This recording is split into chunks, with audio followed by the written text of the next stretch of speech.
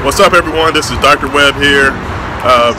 In residency, we do a lot of training. We work on cadavers, we go to lectures, we just practice, we watch videos, and to learn surgery. We do a lot of our training at our home program, like in San Antonio. We do a lot of our training in San Antonio, but we also travel a lot to different states, different events.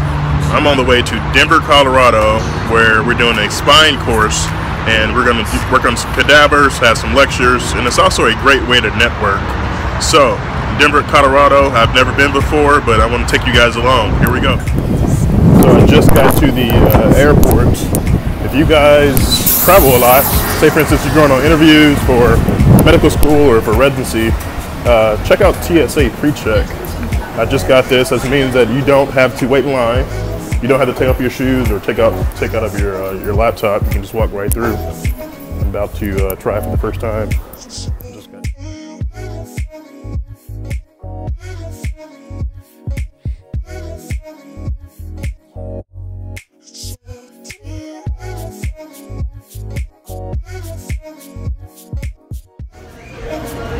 So I just went through TSA PreCheck. It does save you time. You don't have to take out your laptop or take off your shoes, take off your belt. I think the price was $85 for 5 years or so. That would give you 5 years of going through the airport, especially if you travel a lot like myself. Definitely check it out. It's called TSA PreCheck.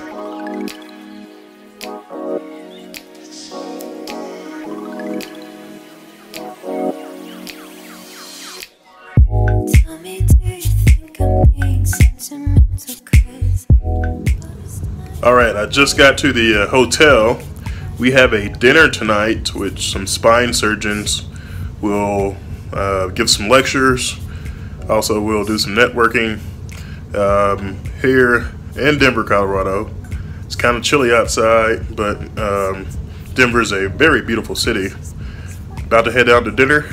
Here we go. I'll take you guys down there with me. Here we go. Those who are starting with this, who really believe, oh boy, I want to make sure the nerves are free, is stage the operation. That's what he used to do. He did laterals, got them up and walking for 2 days, and then 2 days later went back into the posterior operation.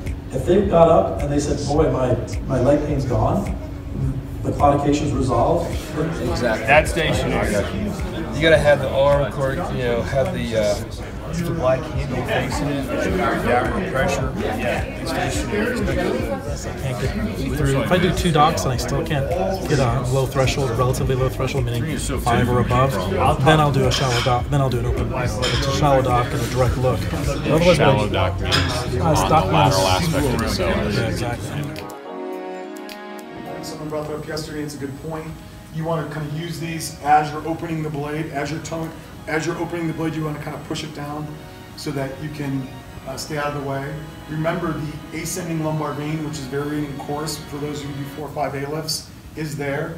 It's generally okay if you kind of nudge into it. Just pick one side of it. Go ahead, shot. Thanks,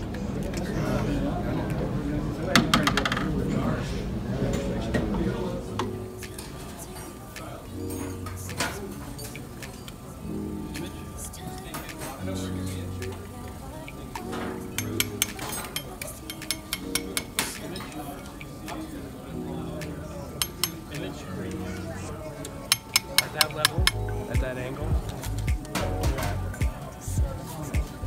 So, what are we doing? See my anterior blade protecting this and the joint. Your hand is now too far posterior, headed posterior. Bring your hand back to you. There you go.